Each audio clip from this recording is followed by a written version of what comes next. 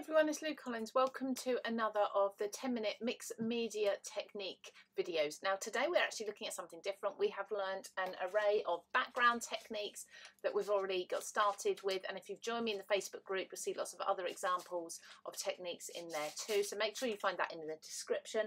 We're going to be looking at composition today. This is something I get asked a lot. How do I know where to put things on my page or my tag or my scrapbook page, whatever it may be? How do I know when I've got too much? How do I stop myself from covering too much of my page, and how do I make things look balanced? So we're going to discuss that today. There's one major rule that I follow that really helps me a lot. We're going to create these 3 tags very quickly all together using 3 different compositions. So for a lot of composition rules, we're going to be using the rule of thirds, and I actually use this in 2 different ways. So I'm going to be using a third of the page covered as such, so and I'll show you how to gauge that in a moment, but also I'm going to be looking at the lines as if my page is divided into 3s as well.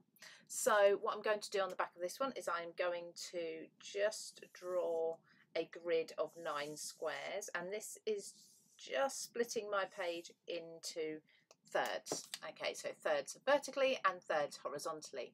You don't need to draw these, you just need to be able to visualize them, but for the video's sake I'm drawing them on here for you. Then we want to cover around about a third of our page with embellishments, with backgrounds and such like. And how do you know you're doing about that much? Now this of course is very broad. You can completely cover your page if that's what you like. For me and a lot of people, the most aesthetically pleasing pages are where there's quite a lot of white space, empty space, and it doesn't have to be white, by the way. It can just be blank space of any colour, but a third has detail in it.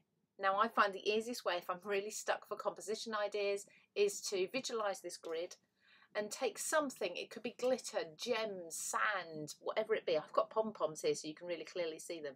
Something that is going to roughly fill your page. Okay, it doesn't have to be exact, and of course there's going to be spaces. So this is just felt pom-pom balls, roughly filling my page. Okay, so I'm going to take these away and I'm going to divide this into thirds. So you can count the amount if you want, but just look at it.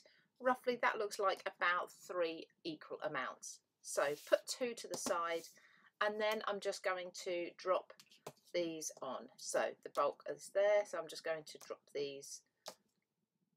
Trouble is they roll. There we go. Okay, so that is around about a third of my page covered. So I've got this little bundle. Don't worry about the shape, just look at the area that it's covering, and I can move this directly to the center if I want to, but what I ideally want to do to make this look as pleasing to the eye as possible is to have this collection of detail along at least one of these grid lines, these third lines. So I can bring it along here and have it along this vertical line here, the same here, like so. I could bring it down so that it sits along this line, but also falls, this horizontal line falls almost to the center of it, like so, and so on and so forth. So for example, if I was to bring this up here, what I would do is, in my mind, but you can certainly do this on a scrap of paper if it helps you, is just draw around that blob, remove that, and that, if this is your page, or in our instance, our tag, this is the area roughly that you will be covering with colour and embellishments and detail. Now I've got 3 examples here where I've done something similar. I didn't draw around the blobs, but what I tend to do is I think of my tags as 3 different layers. I've got the background, which is usually a wash of colour or texture. Then I've got the middle ground, and then I've got the foreground. The foreground is usually my sentiment, my finishing gems, metal embellishments, things like that, things that you stick on as finishing touches towards the end. As you can see, this is a bit similar to what we've just done, so in this area. This one is also quite similar, but bringing it up from almost top to bottom of the page, but again along that third line. This one is along 2 of the third lines. This one is along this vertical line on this side, also along this line, but because this is smaller and not quite taking up a third of the page, I've echoed some directly opposite in the top corner here. So if I was to do this blob, so okay, let's bring it this way. If I was to do my detail up here, I would just echo a small amount of everything I'm doing here, or some of the elements I'm doing here. Much smaller scale, just on this edge here, to complete that 1/3 of a page or tag covered. So hopefully that explains how I use the rule of thirds and how roughly I can get myself a composition ready to start creating. So I'm going to use these 3 images here, and I'm going to create on the tags. We're using the same elements, or roughly the same elements, and I'm only going with 3 layers. So I'll do a background splash of colour, I'll do something in the middle, it might be a tag, a piece of ephemera, a ticket, something like that, and then a finishing touch on top. Following these so you can see how easily it's done. Now, because I'm working on quite a small area on these tags, I'm keeping the area of the ink quite small. Let's start with, this is actually a square almost, so let's go to this one. And I'm just going to press this down. Now, what I like about this is the unpredictability of it. So we don't know exactly where that colour's going to fall, what the pattern's going to be like, or anything like this. So just putting that on there, allowing that to dry. On this particular one, I need to have a little bit of colour also in this top right hand or left hand corner. I am terrible with my lefts and rights. I don't know them off by head. Now, I really have to think about them. I don't know if anyone else is the same. Now, along with a splash of colour, I'm always going to add texture. If you know me at all, you know I love my stamping, particularly script and text stamps. So this is a great way as well. If your colour splash hasn't quite reached the areas that you want it to in the background, or if the shape's gone a little bit not the way you hoped, you can use just a light stamp of some text to highlight it, to stretch it out into other areas and such like. So I'm going to do that with this one. I think I just want a bit more at the top here. And you can, the great thing about stamps nowadays, now they're not on wooden blocks anymore, is you can shape them by holding them and rolling them to fit really anywhere you want them to. So whether you want them to stamp vertically, horizontally, just a small area, a large area, you really can be very versatile with them. So there's my background. Now for the middle ground. Now I have a huge amount of these gorgeous paper dolls from Tim Holtz. This is the perfect ephemera. I just absolutely love these images. So I'm going to build up my toppers as such, which is my middle ground, with these, and maybe a little bit of washi tape as well. I'll be using the washi tape because some of these are sitting, some are standing, some are leaning on things. So, and they're the ones I actually really like, when they are like this little boy here is leaning. It kind of bonds them to the background because they are interacting with the surface that they are on.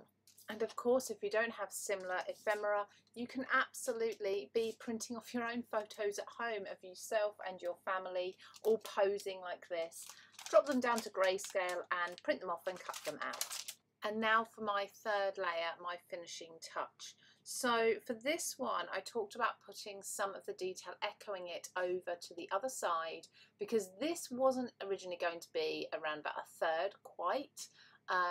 Probably because the gentleman that I've used there, the paper doll, is quite large. It does actually reach around about a third, but I do like this echo over the other side, and I tend to do that quite a lot if I'm focusing really quite close to one edge. So one of the sentiments that I'm going to use for this one, I'm going to use black certainly for this one, because I've got a lot of white here, named down to his white shirt really. So I'm going to use a black sentiment here, and I'm going to use a long one that will fit across, so a couple of words here and then finish the sentence down here. Now again, we're looking at the rule of thirds in a way, but actually using odd numbers. So whenever I'm putting sentiment strips down, I'm not going to put 2 strips or 4 strips. It's going to be 1, 3, 5. I mean, usually 1, but actually 3 kind of feels more natural to me, so I've split this one into 3. That more so because it fit on the tag that way. It's a beautiful day to leave me alone. I'm going to use this in white for this strip because the lady in the middle, her black skirt is there. So it's a beautiful, let's split this into 3, to leave me alone. There we go. So she's got a black skirt here, and right over the skirt, because it's just a solid black. Oh, let's do this in the right order. There we go. To leave me alone. Brilliant. I love that. It's a beautiful day to leave me alone. And then one more. Again, I think I am going to go white with this one.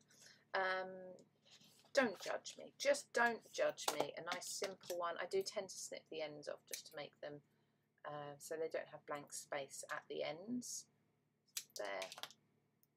Let's go again, overlapping like so. Now, as I say, there's a lot more that I could be adding to these, but for composition purposes, hopefully you can see how using only a third of your page, finding only a third, and it doesn't have to be in any particular place. It could just be that that 1/3 area is absolutely anywhere on your page. But as I've explained, it does seem to be a little more pleasing to the eye if you can have that 1/3 area falling on those grid lines that we did on this one here. So hopefully everybody, that has explained roughly how to get started with composition on your art journal page, your scrapbook page, even your greeting cards if that's what you like to do. And if you are interested in finding out more about the mixed media, the 10-minute mixed media techniques, I've got a full series. It's a playlist on YouTube. I'll make sure that's linked up here for you. And you can find the Facebook page linked in the description below as well. So you can go along and join us and see lots of other techniques. We've covered all of these already. So you'll be able to find out how to do each of those and join us.